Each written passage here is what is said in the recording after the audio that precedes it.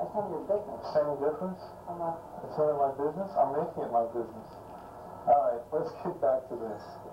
Let's go for sentence, anything to do with sentence, and then... Alright. The teacher says thank you, and that I'm privileged to have one like you to teach me so. What teacher said that? Miss Andrew. Oh, you know. I know, she's probably director of English at Mitchell. Alright. You better know. So far, so good. And you tried to play Hamlet. The reason. Not the... Okay. A lot of problems are things that can't be repaired quickly and easily.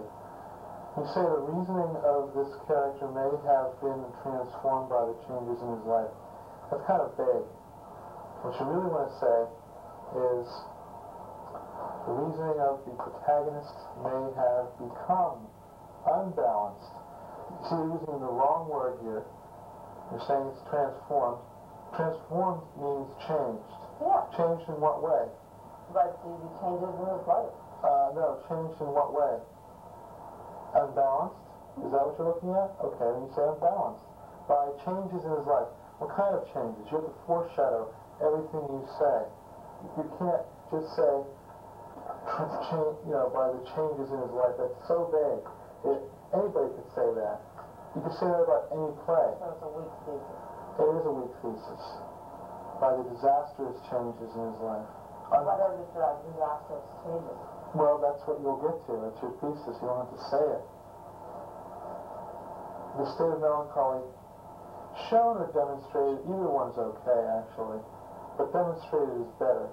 Why? Because it's a question, it's a better word. Demonstro, demonstrare. It means basically to show. It means the same thing. See, so that's why either one's fine. Show, it means the same thing, yeah. Okay, well. But you see, a thesis is something that demonstrates what you're going to say. Right. Caused him to caused him to procrastinate on his decision. I'm sneaking you there. All right. Actually, procrastinate on in his decision making. Isn't a thesis sort of an opening that gets you to... A thesis is not something that can be vague. I know, but it sort of gets you started. Intrigued enough to go on. Right. Well, this isn't very intriguing as it stands. Well, see, we don't have policies down there, so that was good enough for him. Don't use that as an excuse. I'm not, but, you know. In his decision making. Every time you say something, it has to be specific and concrete, not vague and general. If you want to be a comedian, you can be vague and general. If you want to be a writer, you have to be specific and concrete. Okay? He procrastinates on his decisions. You don't procrastinate on something. You procrastinate in something. And these are things you can find out by looking at your dictionary. Okay? Everything was left to time and change. Okay, that's pretty poetic, but that's not really very specific. What was left to time and change? I like this. All actions were left to time and change. My Russian teacher says creative. The clue that Hamlet gave us, which might convince us that Hamlet was also a victim of tragedy, was his ability to moralize his own actions. Yes, which is strong. Yes, that is, in fact, good. And I put a check mark next to it. Because that means real good? That's the best sentence in the whole thing. Oh, thank you. Because in order to moralize your own actions, to be sane. Don't get too proud of yourself, because even that has its inadequacies. Okay? What exactly do you mean by moralize his own actions? I'm trying to tell you. Do you mean draw a moral from his own actions? Be able to focus, to make the... To rationalize his own actions? Yeah. Then why don't you just say rationalize? The moral is more stronger. No, it isn't. That he stands for something further than just rationalizing it. Rationalize his own actions. The epitome of the principle of it. In a moral way. You see what I'm saying, though? You can't use moralize like that. Okay, but you see what I'm trying to say there? I'm trying to say it's more than rationalizing it. It's more something he really believes in. Then you say you rationalize it, and then you say, in what way does he rationalize it? In a moral way. because you can moralize to somebody, but you cannot use moralize in a reflexive sense. Remember reflexive? In other words, it would be like saying, moralize myself. Can you say that? No, it's not a reflexive verb. Well, I don't know that. Okay, so what you have to do, I don't know how you could have possibly have caught that, okay? But trust me on this. It's much better to say his ability to moralize his own actions, to rationalize his own actions in a moral way. Okay? It's using the passive tense. Why? Because it's in a past tense. It's in a passive mode. Yeah. In a moral way. But nevertheless, there are times when using the passive is acceptable. And this is one of them. Well, my teacher told me that it's either all passive or present. You have to flow like that. Well, yeah, you want to have a consistent voice throughout, but sometimes in more advanced writing, in order to avoid certain awkwardnesses, sometimes it's okay to switch briefly into a passive voice. How the writer can do that? No, not necessarily. Any writer could do it. It's just that you have to know. Obviously, these rules are set in stone because what he doesn't want you doing is switching back and forth like some kid that's discovering a new toy. No, I don't know that already. All right, so you should write largely in the passive tense using largely concrete verbs. Right, and that's what okay? The thing is, sometimes there is a specific word for what you want to say, and the word that's not quite good enough is not going to have the same impact. Right, well, that wasn't too bad for me, all right? So no, I'm not saying it was. just move on. Okay. In the Elizabethan era, not during the time that Shakespeare wrote the play Hamlet. Because we don't know what time that is. You know the general era in which he wrote it. You don't know but we're not sure that every elf does. Right. So you don't know the exact year, but you can say what era, roughly what time frame, the Elizabethan era. Leave it to the readers to figure out. Like, you know, in years, actually. No, because nobody knows exactly what year he wrote it. It would have been a mistake. You could have said, during the time that Shakespeare wrote the play Hamlet, and scholars believe this was approximately between 1595 and 1605. To be real specific, yeah. But the Elizabethan era is fine. You don't want to. Okay, let's move on. I read the front page 15 times. Extreme nature. Let's move on. I want to ask you a Natural question. forces. All right, I want you to know that. But actually, I understand all this. Okay. Okay. So what do you need to ask? My questions are real specific, and trying to undo some behavior I do all the time. I always put sort of creative tone at the end of stuff because I find it where I'm. What are you saying? All right, I'll show you. Better, like right in this line here. I want to see what you feel like.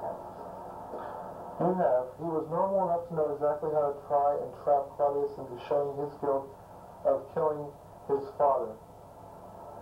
Remember when we were talking about that dangling participle? Mm-hmm.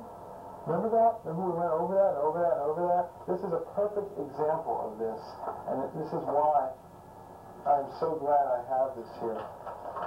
Because, remember, we were saying someone could lose their minds. This isn't quite the same mistake, but it's similar. You have to say who is doing what. You cannot say things in such a way that there could possibly be any confusion as to what the pronoun refers to. We learned this in 11th grade. He, okay, we're talking about Hamlet, because Hamlet's right here.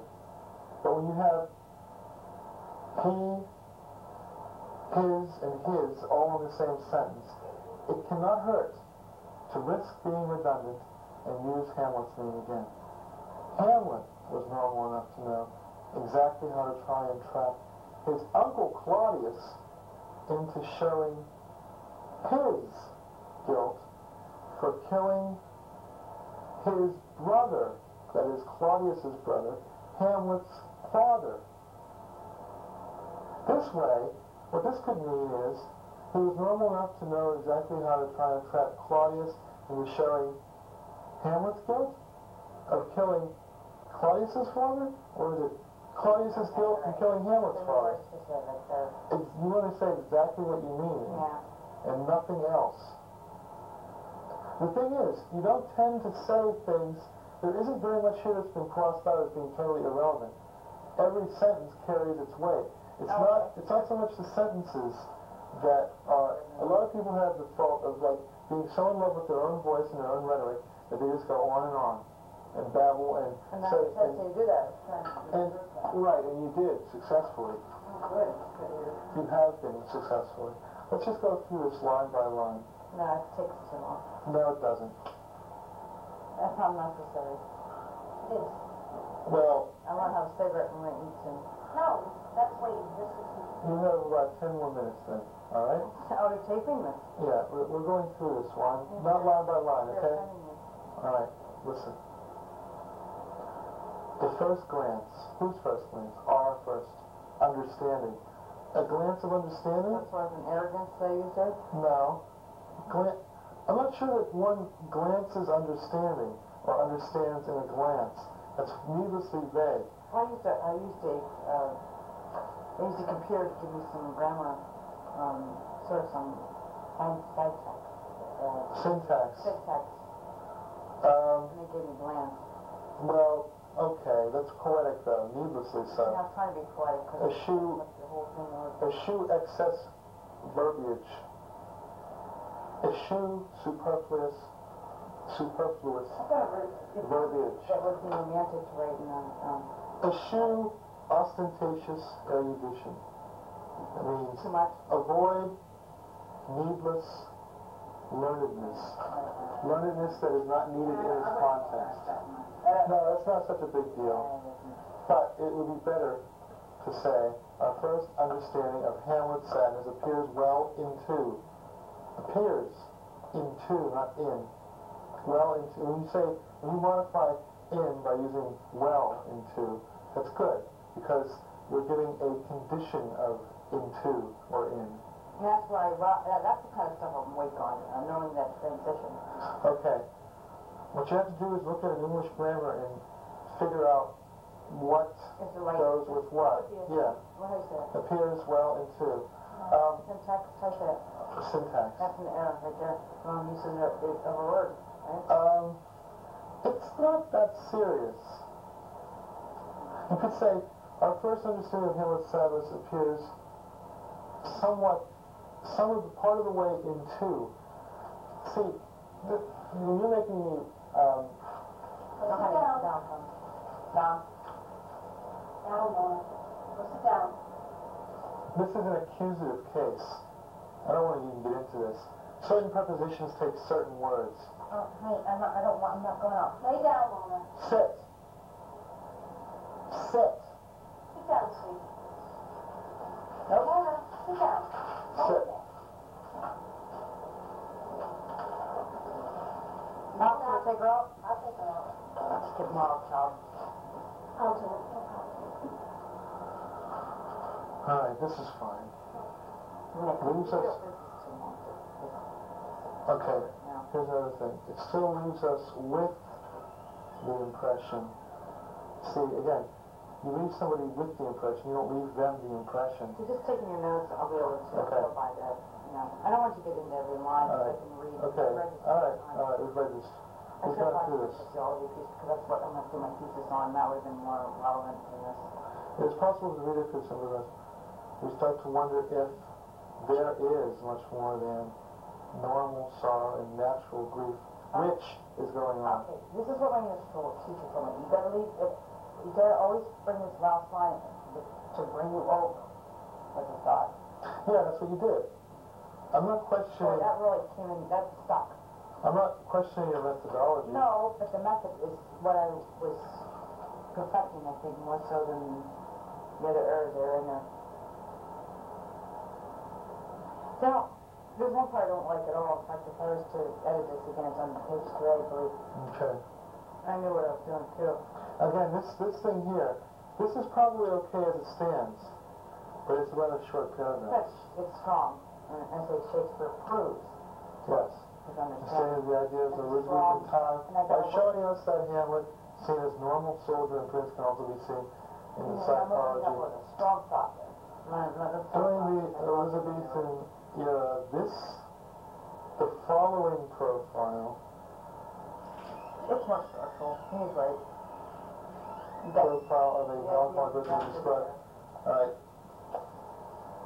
Okay, this is a during a time when such a person, either one's fine, but I prefer such a, was not liked and was actually feared. Okay, this is kind of like the example of, this is, I don't like this right now. alright. It's shitty. Here's another way to say, it is well to note. You can say, let us note. Yeah, that's what I was doing. You know that? Right. I forgot to You want to switch it around. Alright. It is good to note that Shakespeare's portrayal of melancholy in Hamlet comes. Always prefer strong verbs, always prefer specific verbs to non-specific verbs. Instead of using to be, you know, or to have, like instead of saying it is or he has, say he possesses, he comes. Okay? Let's talk a little bit about enclosed clauses. Now, there's a but. Almost always there's going to be a comma after it, especially if it's followed by a separate thought, which is not a complete sentence. Do you know what an enclosed clause is? No. An enclosed clause is a separate thought which is not a complete sentence in and of itself, which, if you were to leave it out, would not alter the sentence in any way. Such an enclosed clause is always separated by commas. Okay, and that's a good way to put it. They're not opposites though. It's what they don't run together. They don't go together. What you should do is look these terms up in a dictionary. I don't like their definition. Well, you have to memorize definitions. Well, okay, it's not good. so let's talk about irony.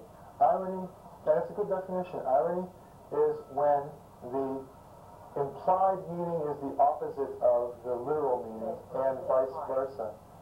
And what do they mean by implied meaning? They mean the subtext. Or the action. They call it subtext. What you say and what you mean are two different things. That's where you're getting around verbal behavior. And irony is a relatively recent, well no, it's a relatively recent invention. It only came in about the 1500s. Prior to that, not many that can define it with. and it's very similar to sarcasm, actually. I agree. And however, sarcasm is ancient. It goes back to the ancient Greeks. Now, sarcasm is, oh, you're a real bright girl, aren't you? Than it is way of style. I made another one of these from my grandmother. Oh, that's nice. Did you make it like a square over there? No, I just made it in my room. Oh, you're very creative. Oh, I love this person. Really? Oh, that's so pretty. Thank you. Oh, you're so sweet. Okay, let's see. So you wanted to go over page 3, right? But only with his first the most. No, that was page 1. Page 5? Oh, okay, yeah. All right. Oh, yeah. Okay. You don't say that something is with her, Phil. You say it's along with her. It's a stop on me. Totally right. They're frustrated with me because they say you're great, but you're just not a great. Slowly became destroyed isn't strictly wrong, but it's better to say is slowly destroyed, and that's like the. How can you use a present? That's the present because you can. No, you can. Okay, if something is an ongoing process which is occurring in the past tense, then you. That's in your It's in the first 5 pages of that grammar lesson we went over earlier. And that's what my father meant to see. I understand the idiosyncrasies. I understand the general. It's not an idiosyncrasy. Yeah, it is for me. It's built into the grammar. But for me it is as a person. All right. Think of it this way. That's my mind. You are slowly growing more and more bored. You are, at the present time, slowly becoming more and more bored. You are presently becoming a condition which is ongoing and yet takes place in the I past. was on top of that. Well, I don't remember any of that. don't feel that. Put that out, will you? I put A lot of people, little buds here. a lot of people are never taught that. I'm like a little learned. These are just typos. You know, these are just things you learn. Gertrude. I like this part. Okay. These are my own words. All right. Not Gertrude. pure ignorance and perhaps from loving too much. Gertrude perishes. Gertrude expires, Gertrude. See, the thing is... Too definite. She doesn't expire. She just dies slowly. Okay, she's slowly. Of herself, of loving. Now, people will tell you not to use too many adjectives, but you must not go the opposite route and use no adjectives or adverbs. You know why this? Okay, is slowly an adjective or an adverb? It's probably an adjective. No. No, it's describing a verb. Yes. There's two ways you can tell the difference between an adjective and an adverb. One is, okay, an adverb always describes a verb. Secondly, an adverb almost always has ly at the end. Whereas an adjective, in English is such a flexible language that you can use a verb as an adjective, you can use another noun as an adjective. Complexity of English language. It is complex. So what word would have been better? No, slowly dies is fine. That's all. Well, no, you say she just dies, and that's probably okay, but some people would... Well, at the end, I watched it in the video, and it's like the innocence of her love. She drinks the poison. You understand? I've seen it symbolically. Yeah. And it was a naive, innocent move, because she loved so much her son and... Okay. Her death is cemented. It's not really cemented, it's caused. Caused by the uncaring, cynical world in which she and Hamlet got... Those are my words. All right, now, this is an example of ending a sentence in a preposition. Do you understand what a preposition is? No.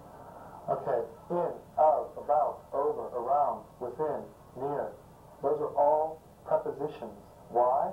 Because they act in the same way that pronouns act for nouns. A pronoun is a way of saying a noun without repeating the same noun over and over. Francis is giving Mary a grammar lesson. He is telling her what grammar is. He is a pronoun. Okay, and it's the same thing with a preposition. They know I'm creative, but okay, and the same thing with a preposition. And you should try to avoid ending a sentence in a preposition. Okay, I'm not saying that you can't ever. But it would be good to do that. No, not necessarily. All right, let me tell you an anecdote to wrap this up. Winston Churchill once ended a sentence in a preposition, and someone called him to account for it, and he said, "This is errant pedantry with which I will not put up with.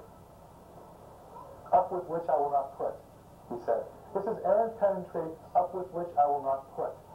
See, he was saying, well, no, what he was doing was saying, there are occasions when it sounds more natural to end a sentence in a preposition. Well, yeah, to instantly come back with that. Actually, he said, this is something he said, it's not something he wrote. He said, the Honorable Chairman...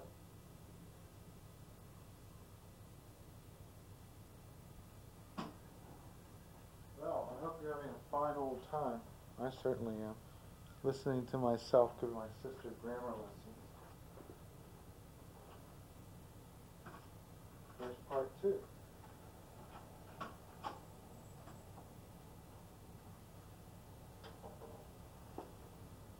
Yes, they're not. If you guys these are major mistakes, you must not overcome them. Well, it's because you said of instead of have. What's up? What's the distinction? Okay. Of is a preposition, not a verb. Well, I don't know that. In spoken language, you can say it may have come from, but of really means it may have. May have. If you would put the problem... The verb in there. May have. See? See how may have sounds like may of? Okay. That's the mistake you made. Well, what you really mean is may have. When you're writing it out, you don't say may of or may have. You say may have. Well, do you like this line here? Here. Yeah.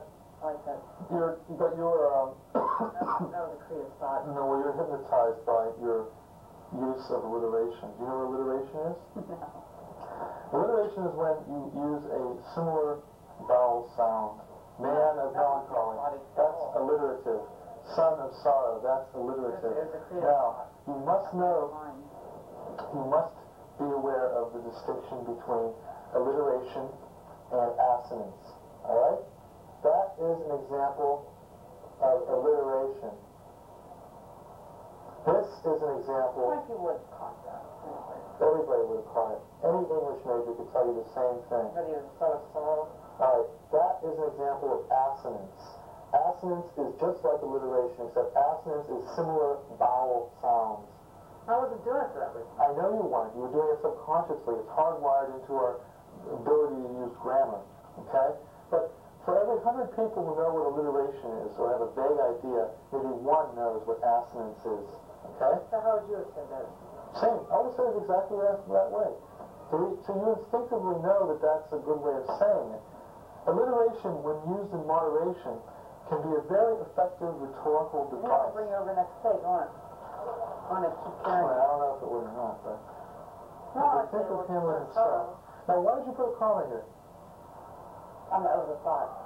This is an example of an independent clause as opposed to a dependent clause. Okay? I was thinking of a different thought there. That's why you use a comma. That is entirely correct. If we think of Hamlet himself, perhaps we might consider that melancholy was Hamlet's connection to a diseased world around him. That is exactly what I felt. that is an independent sentence. Therefore, you use it to join a dependent clause. This is a dependent clause, and that's another rule of grammar. If you begin a sentence with a dependent clause, and if you have two clauses in a sentence, one is dependent and one is independent, a comma always follows the dependent clause. Okay? So you instinctively knew that, even though you couldn't have said it.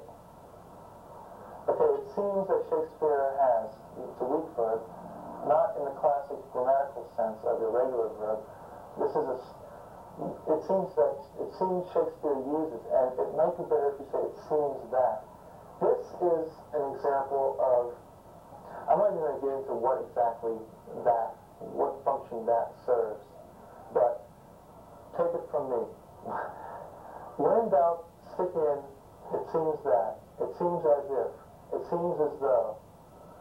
You can get away without using that, and apparently he didn't mark it, because it's too negative. That's how he was tricking us by using melancholy stereotypes. Yeah, I know what the meaning of it is. I'm focusing on stylistic subtleties, okay? The reason he did this is because you gave the guy's full name. So they really just said lions shows. Well, He's a little stickler on his syllabus. You better put 5 pages on how to write a paper, so. okay. Right, so I figure if you ever did it, you'd be better off. You could have put the 112 here, although it's probably better to put it at the end. The settings and symbols, such as the graveyard scene. Now, how did you know to use commas here? It's an independent thought. And therefore, The comma. it's a dependent clause, and it needs a comma. It's also a parenthetical clause. Why is it a parenthetical clause? Use your parentheses as an independent thought, but that's not the only parenthesis clause. When do you use parentheses to enclose a thought? When... It is not primary to the sentence, but which... No, it's expressing a thought. Yes, exactly. It is like an adjective, basically. It serves as... No, that's fine. It serves a similar function to an adjective. It defines and describes this. Symbols, Right. Well, actually, it modifies the settings and right, I symbols. wanted to know what I was talking You about. could say, for example, the graveyard scene. Do you know other ways of setting off dependent clauses and when to use them? I'll tell you right now. If you wanted to emphasize, such as the graveyard scene, instead of downplay it, you would have you would have put dashes in between it. Okay. Dashes are used to separate a dependent clause which you wish to emphasize. I wanted to make it more practical. No, this is good. No, this is perfect, the way you have it. Well, you have to understand that it was a graveyard scene. But if you were to... Need a big Right. significance of the symbols. Okay. If you were to say, the most significant setting... Okay. Do you understand this? There's so much symbolism in here anyways, but I thought, death is a big symbol. And If you were to say, the most significant setting, you would say, dash, the graveyard scene is... Okay? And I'm not saying what you did was wrong. what you did was perfect. I'm just telling you a subtlety in English, that if you want to emphasize a dependent clause, you use dashes. If you want to de-emphasize it, you use a parenthesis. Good. I know you. Well, no. If you don't want to emphasize it, if you specifically are only using it as. to emphasize that though. All right. No. Okay, then you should have probably said the most significant setting, the graveyard scene, was. Okay. Now you must know the difference between M dashes and N dashes. M dashes are easy to remember as such because they have, an M has two humps, right? And an M dash has two humps. It's two dashes together. An M dash is never used as a dash. It is never used to separate a dependent clause. An N dash is used to make compound words like anal compulsive. Right. That's an N dash. Or graveyard. No, that's pretty good. No, those go together. And yeah, that's a dash. An N dash yokes. Okay. I understand that thing. All right. And N dash yokes two words. And N dash separates a I clause. want to say that, he was trying to stimulate in us that we, perhaps as humans, lead things to time and change too. So that was the whole idea of showing maybe the response that Hamlet had of using metaphor. Okay. I wanted to stimulate that we should think that's what Shakespeare was doing. He's always had this sort of trick of words. Now, here's another example where you use a parenthetical clause. However, or a dependent clause in parentheses. That's all a parenthetical clause is. That's how we describe a little bit.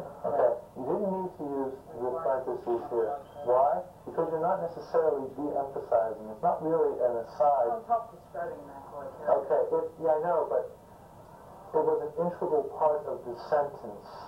You weren't like whispering it off to the side. So I wanted to remind you. Think of it this way. You had to write like you didn't know shit. I know. No, all I'm saying is, this has nothing to do with that. What this has to do with is, when you put this in parentheses, your instincts were sound. He suggests. Okay, Shakespeare, Cunningham was a melancholy character. He suggests. I suggest, you suggest, he, she, it suggests. Okay? See, that's the example of the subject agreeing with the verb. You must always make sure that the subject agrees with the verb. Yeah. Yes, I told you that. He suggests to us that Hamlet's problems might be caused by Hamlet's morbid imagination. Now, he suggests to us that it might by Hamlet's imagination. It fed into his melancholy. It might be, not by. He wasn't crazy. What is by? What figure of speech is by? It's not. It's a preposition. A preposition serves as the function of an adjective which helps define a verb, helps define the action of, probably, but I'll write it out for you, just in case it's not there. Okay. Alright, bye. Never mind, can only take guide up between us long. Is a preposition. He taught us how to shut off. A preposition is yoked to a verb and helps define it or define or refine. Okay, an adjective describes a noun. An adverb describes a verb, but a preposition is like a helper. Okay, I'm trying to think of a good example. Something isn't just caused, it's caused by something else. Okay. By is a preposition. Alright, it's a helper. Yeah. Did you get out of jail last night? Yeah, I know exactly what you're saying. Instead, Shakespeare's Hamlet, whenever there's something like instead, that's a dependent clause. Even though it's only one word, it's a dependent. What would you put? So I would put a comma after instead. Instead, Shakespeare's Hamlet was probably written for the reader to see how a world of circumstances can affect everyone. There's nothing wrong with this sentence except that you did not put a comma there. And you must put a comma after a dependent clause. This is an independent clause. Why? Because it is a full, complete sentence. Shakespeare's Hamlet was probably written for the reader to see how a world of circumstances can affect everyone. This is a dependent clause. Why? Because it does not stand alone. It is dependent upon this clause, even though it precedes it. So, a comma always follows a dependent clause. I'll write that out for you. If you would have given me almost a B, then that's a compliment. And content was good for you. I never got that kind of shit from where I am. Okay, we'll just go over this last sentence here.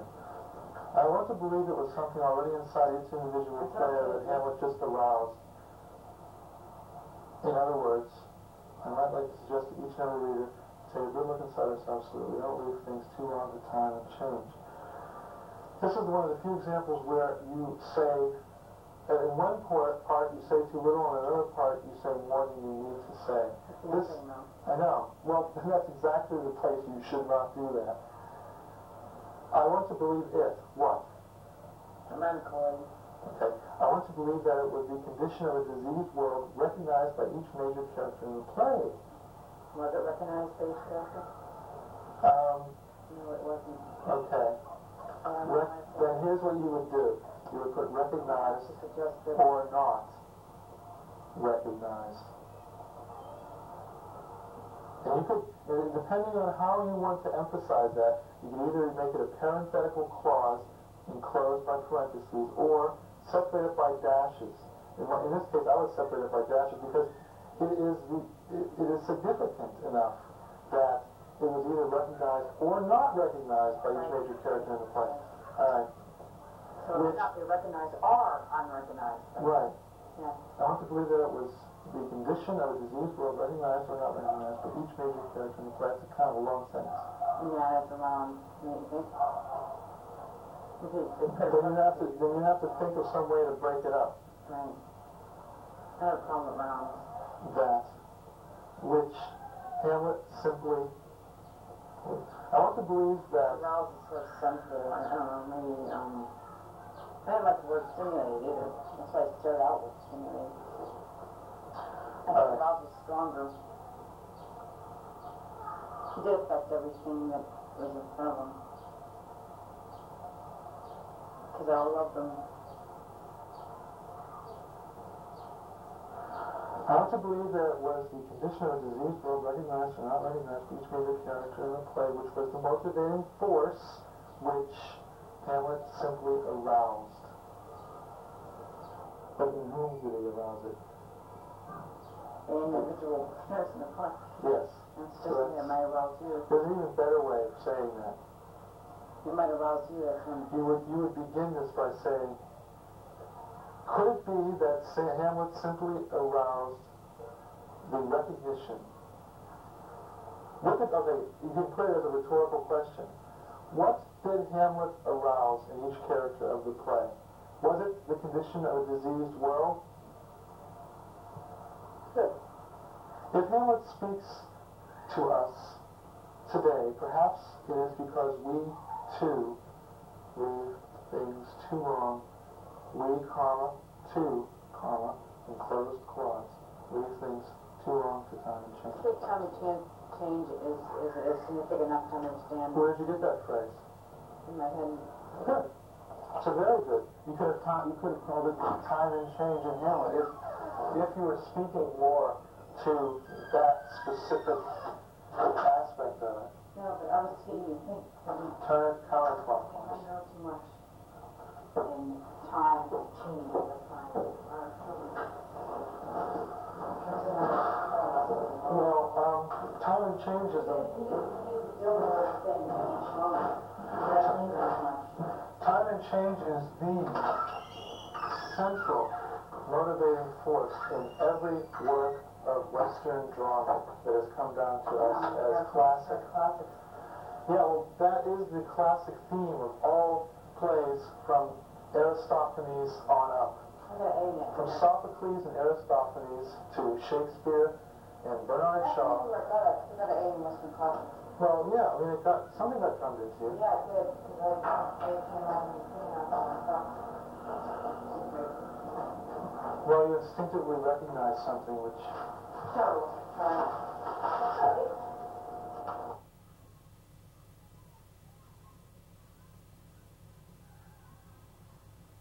Well, and that was the grammar lesson.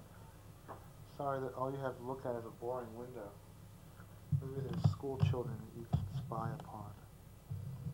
Maybe we can darken it a little. There we go. Well, we still have some time left, and so I'll throw this in. In fact, it is appropriate, which it probably is not. But let's make sure first.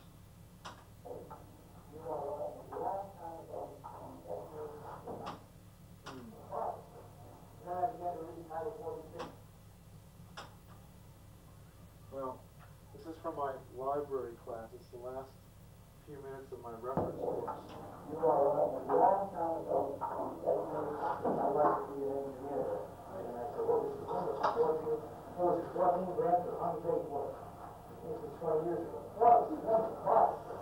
Then I began to read Title 46 of this, and I found out that wasn't going to make it. So that ended that. Anyway, that's neither here nor there. So the business of the regulations, they come from various administrative agencies. All of whom have authorization from the Congress to put these things out on the street. And when these first come out, they come out in the Federal Register. Okay? Federal Register, which is a thick piece of newsprint kind of material that's published every workday. Federal Register. And again, if this material in the Federal Register is seen to have a long-term life, then it gets codified. Okay. We got these two things going on. Okay? Just, you can remember that there's such a thing as the Code of Federal Regulations, and there's such a thing as the U.S. Code. Okay. You don't know. Okay. Huh? No. Not tonight.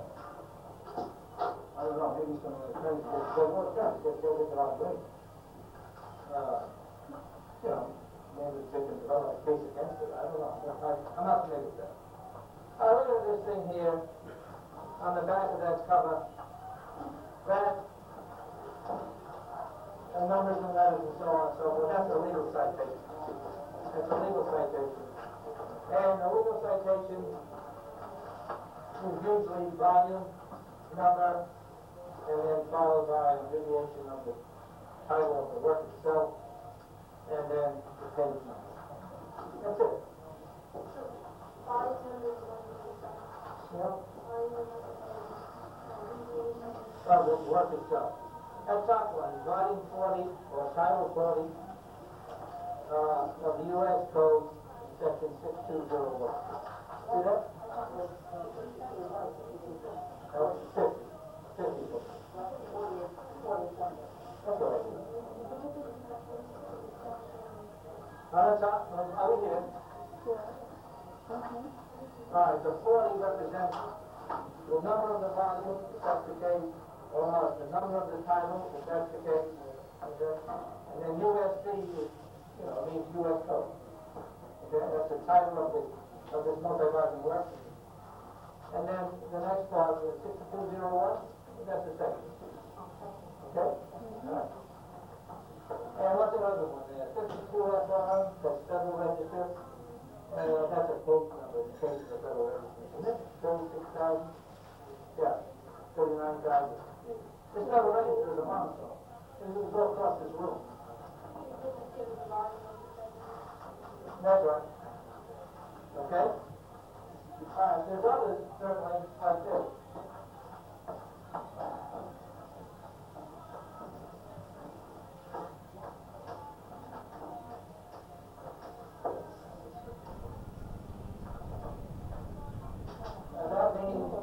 page 414 of the U.S. report, page 21.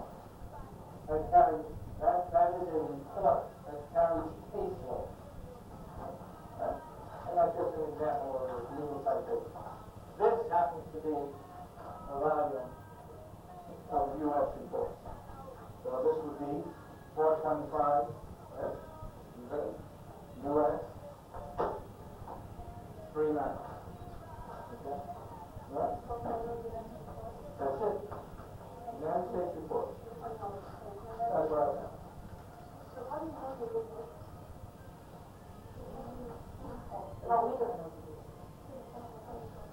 Well, yes, it is. But your question is well taken. There are some books called the Harvard Rule. It can list all these abbreviations for these various legal materials. Okay?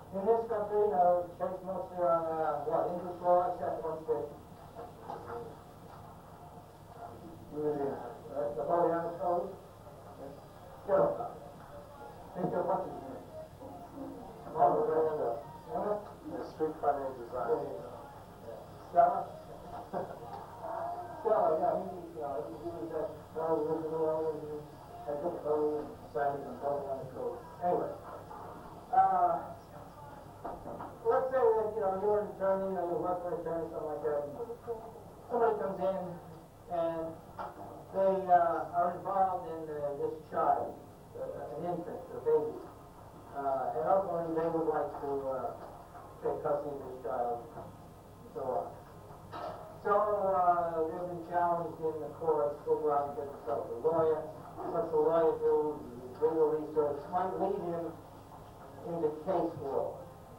Lawyers are always looking for trouble, precedent, and it's called stare decisis.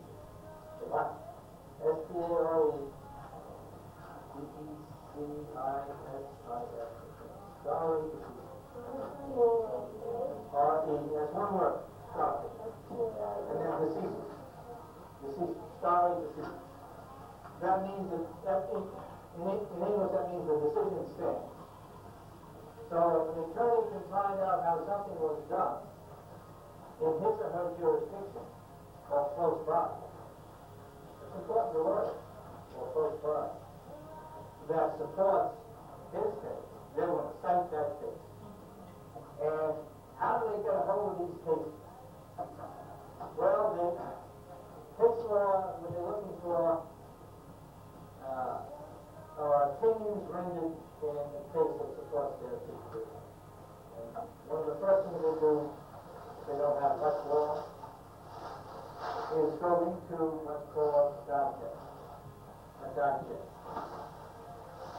which would lead the attorney or his helpers or her helpers, the woman or the man, into the case law. Yes? Right. And these attorneys, they understand this organization that prevails in these digests. They're looking, I don't know about you, but I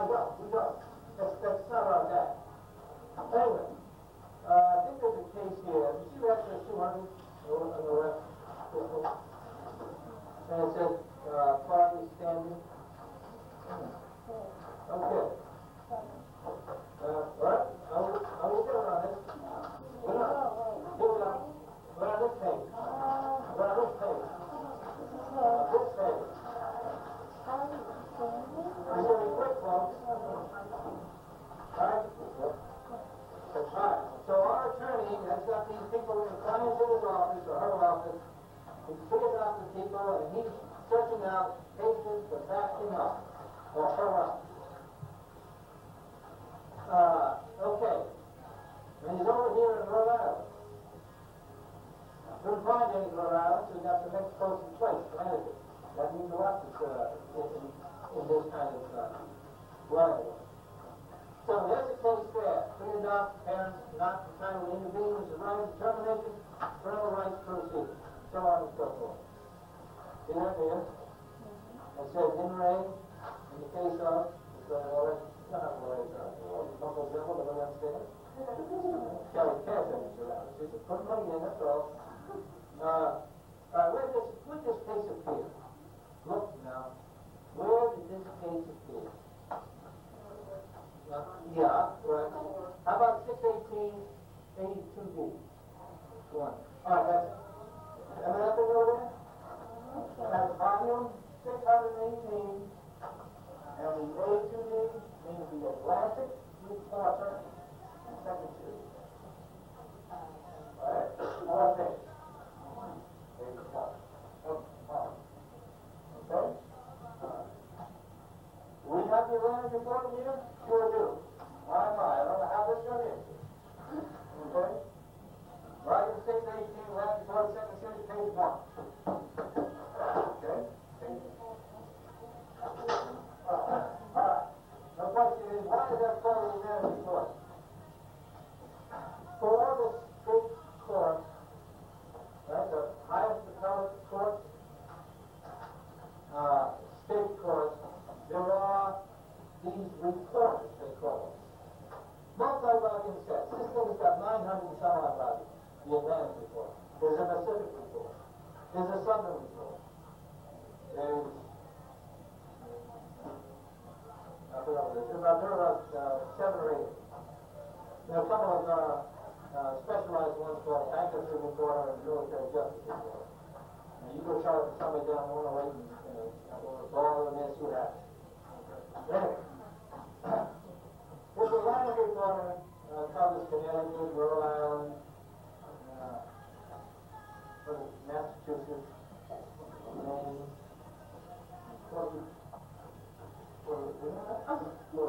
why? I don't know. I'm sure I think that's right. Okay. Anyway. So these are regional reporters reporting cases for the highest appellate court of the states. All right? Okay? What about the one in New Hampshire? Yeah, you're doing it too. What's it saying? What was that, please? What's it saying? Today, the Delaware District of Columbia. District of Columbia, Maine, Maryland, New Hampshire, New Jersey. Okay. I don't have any Rhode Island or Vermont. Where's New York?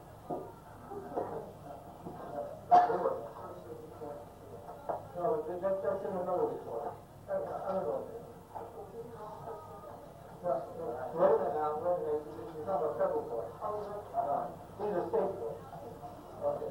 Alright, anyway, you see what, okay? That's where this is. 618, Atlantic 2nd, page 1. There it is. Right? She has it marked up right here. Okay? And what this is, it is the opinion rendered in the case. And this is what the lawyers want. The points of law and the opinion rendered. And this is the first page of that entry. This goes on for about 40 pages. Okay? This particular case. Alright?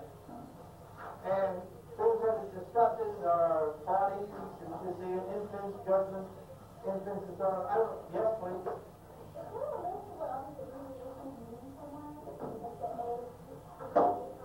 Yes, oh yes, yes.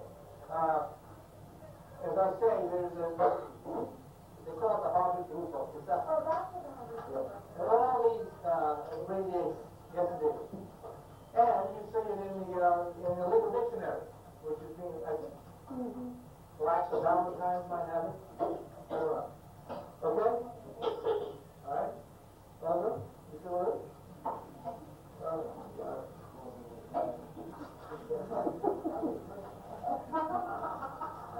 You drink over? Anyway. Okay.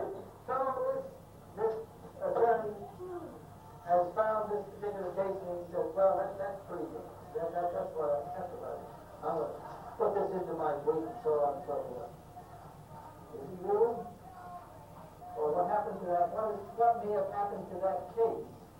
Did that case get overturned somewhere? Did it go to a higher authority? Who knows? So, the mayor.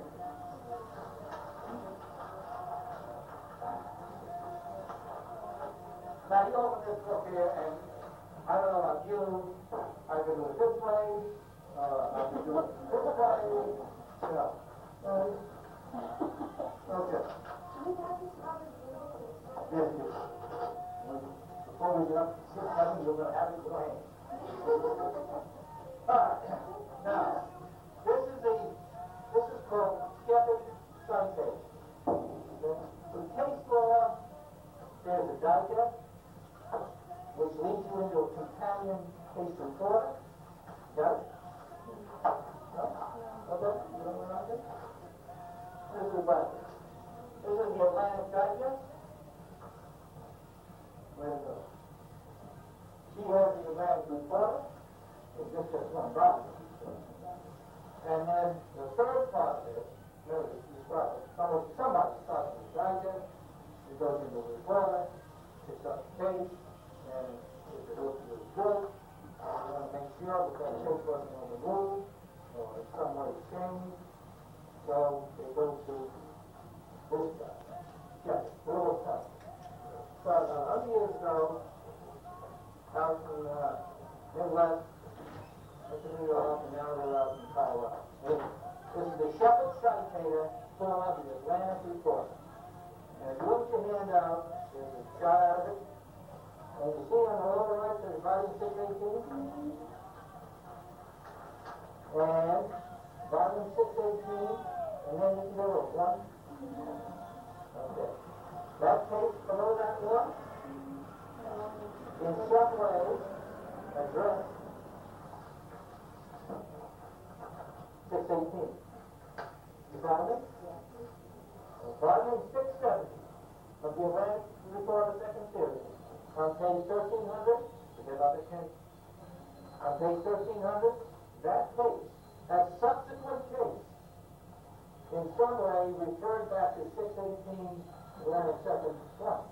You have to go and check and see the additional source. Yeah, and that 10 means that it addressed the 10th headnote. The 10th aspect. No, you don't. Now, what's the first thing to go 670 in the shepherd? To see if there's, is that going to address this? Volume and volume. No, turn around. Maybe. I don't know.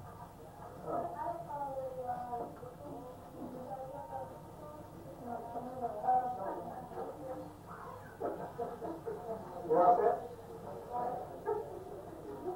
All right. Now, believe me, I am in no way trying to sit up here and go on and get a real good handle on this process, because that's not the case. It's simply to make you aware of the existence of these kinds of materials. And this business of the shepherd, citator, this is so important, it has been for so long in this pursuit of precedent that it has turned into a verb, and it is called shepherdizing. The attorney that does not shepherdize her case is in trouble, is in serious deep trouble. Such as no attorney in a right mind, is willing, not serious, not jeopardized. Because all of this is really done very quickly now with what they call Westlaw. And just to give you an idea of these core segments of our law, the constitutional, statute, administrative, and case law. And this is how people search out and track this case law. Now, there is a set like this. There's the digest, the reporter, and the shepherd citator for everything. For the Supreme Court of the land, down in Washington. For your information, there are 4 There are 4 reports. Well, whoever comes out of the Supreme Court of the United States, that's it. Okay? But this Route 3 service, in this particular body here, this is called U.S. Law, this carries the cases. And it's published every week. U.S. Law, very good. Okay? All right. Then there is the Supreme Court report. Not to be confused with the U.S. report. This is published by West. Okay? Supreme Court report.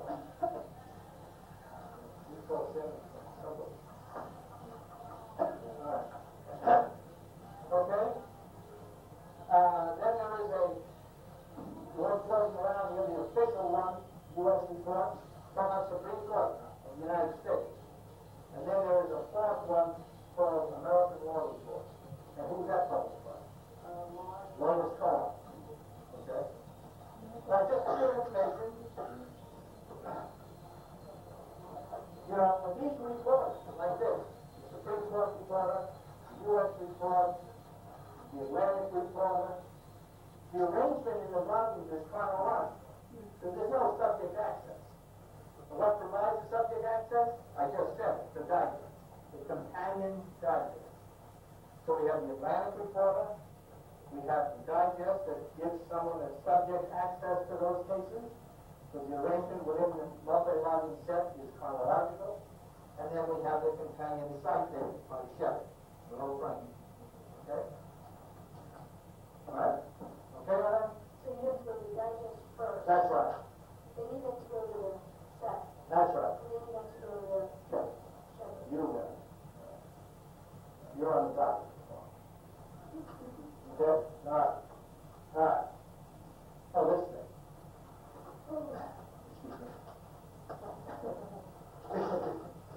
This is called an advance sheet. Preceding the hardbound volume, in this case, the Atlantic Report, second series. Preceding the hardbound volume, we have what they call an advance sheet. A number of these eventually, like a pumpkin, is then like turn into one of those. Okay. And it's called an advance sheet. Could be more time to come out once a week.